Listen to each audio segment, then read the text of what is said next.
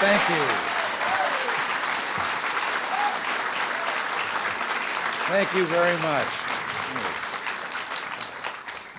Well, thank you very much. I know you've made Ed Rollins very happy, and I can tell you that George and I are very happy also. I can tell you how happy. Welcome here to the White House. You've already met a few converts from the other two branches of government. I'm very excited today because Ed Rollins is allowing me to speak for the executive branch. Welcome to the Republican Party. Welcome to the party of the open door. We're happy to have you, and we're richer, very much so, for your presence. You have our admiration also. Many of you hold public office, and you were longtime Democrats, and you changed parties at considerable risk. It was an act of courage and an act of conscience. When Winston Churchill did what you did in his country, he said, "Some men change principle for party, and some change party for principle." He was one of the latter, as you are, and you have our thanks. I was thinking this morning about political independence, and I remember the story of President Kennedy and how he asked an aide how he planned to vote in an important election back there in Massachusetts. And the aide hesitated.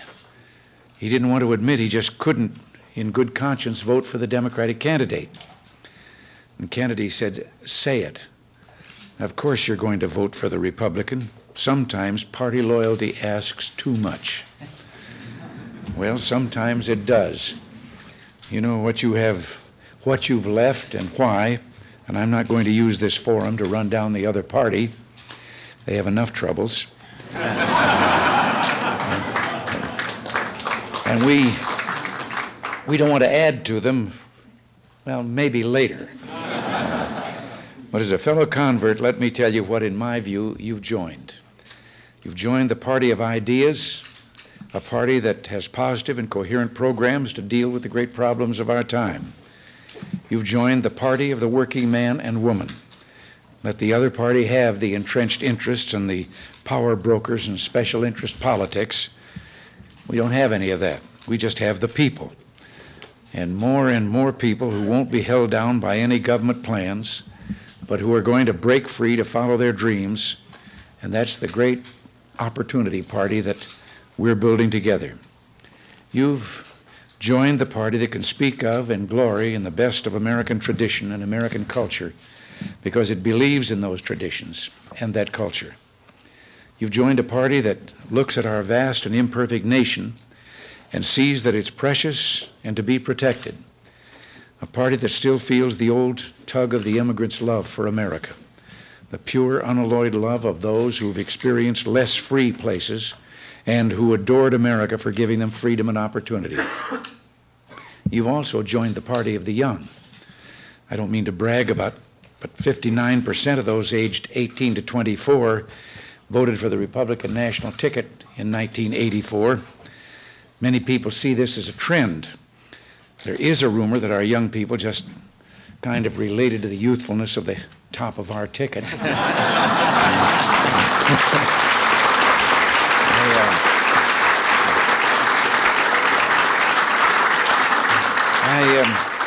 I not only heard that rumor, I spread it. You've joined a party that was once rather sedate.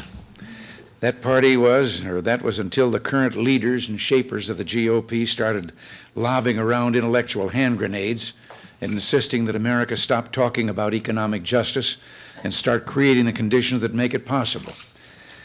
And stop ignoring or just talking about ways to deal with the greater foreign policy challenge of our time, the militarist, expansionist intentions of communism, and start doing something about it. And the supply-siders, the neocons, the new right, the new Republican majority, whatever you call them, they took the grand old party and made it the grand new party with great new power. The GNP, speaking of which we also turned the economy around. You've joined a robust and rambunctious party that is rich in diversity and full of variety, a party that is black and white and brown and yellow, old and young and rich and poor. You are not joining a perfect party. We began in greatness more than 100 years ago, and we've known considerable greatness since. And yes, we've made our mistakes. There have been good ideas that we embraced too slowly, and movements that we rejected outright when at their core there was really some good. And I have to tell you that it's still, I know what you've gone through and what you feel, because it's still, I find it a little strange when I keep going on here saying we so much.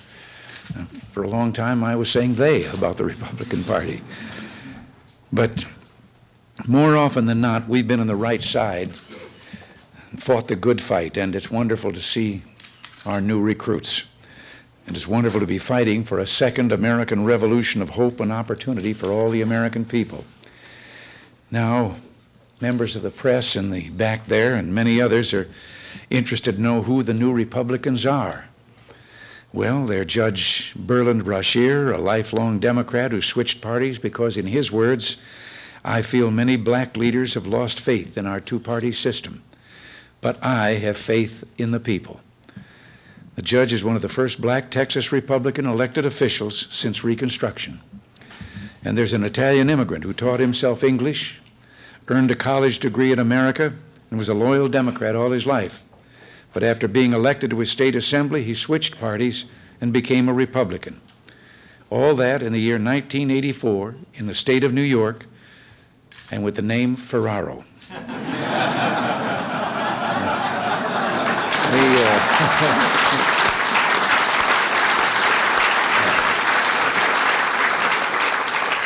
We welcome Arnaldo J. A. Ferraro to the Republican Party.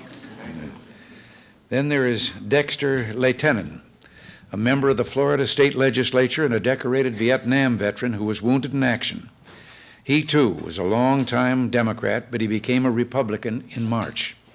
He told us, I grew weary of trying to convince the Democrats that crime should not pay and that crime victims matter. Well, you know, I have to tell you, when I was governor of California and had a majority of the Democrats in both houses of the legislature, and then through a couple of special elections and coincidences, we wound up with a one-vote majority in the legislature. And in that year, with that one vote in each house, which allowed us to put the majority on the committees and appoint the chairman of the committees, we passed 41 anti-crime bills, every one of which had been in the legislature for quite a period of time and buried in the committees until they became Republican committees. Well, these that I've named are just a few. You're not isolated cases. You're part of a great national change, a national movement that is sweeping the electorate. You're representative of something that's going on across the country. The millions of grassroots Democrats and independents who have been voting for the Republican Party because they feel it represents what they believe about America and the future. You and people such as Andy Ireland, Bob Stump, and Phil Graham are part of a change that is sweeping the country. You're familiar with all the polls.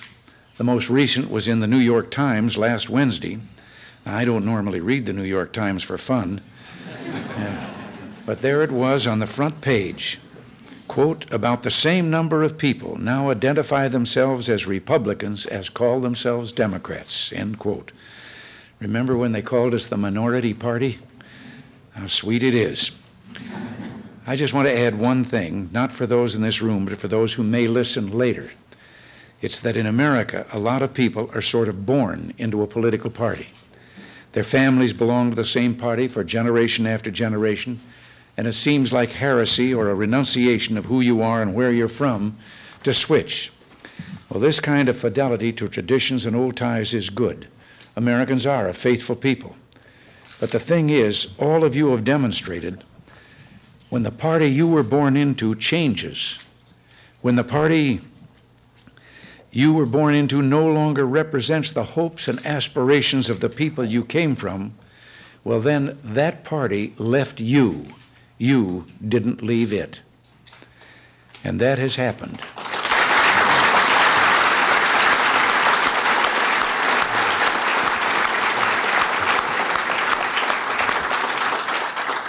I cast my first vote as a Democrat in 1932. And the Democratic Party platform in that year called for a 25% reduction in government spending. It called for the elimination of needless bureaus and agencies and departments of government. It called for a return to states and local communities the authority and autonomy they said had been unjustly seized by the federal government. And I think you're evidence today that there is a different party today that runs on that platform, and that is the Republican Party. You went to a new party, becoming a faithful member of that new party, and doing that is a reaffirmation of what you are and where you're from. As I've said, it's a reaffirmation of the dreams that your parents and grandparents dreamed. It's a reaffirmation of your tradition, your culture, your ethnic loyalties, and your Americanism. And let me add that if we ever let you down, you don't owe us your undying loyalty. If we ever leave you, you'll be right to leave us. We're richer for your presence.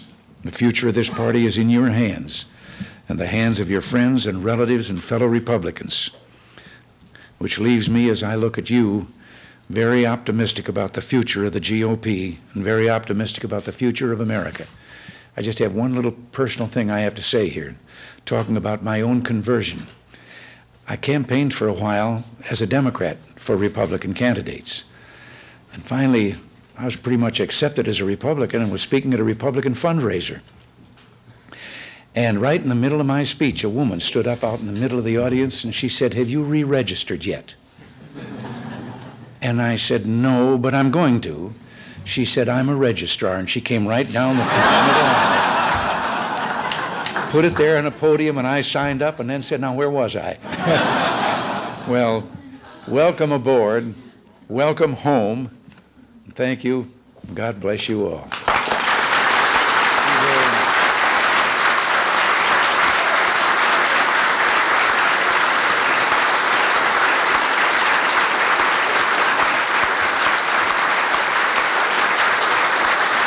And converts make the best kind.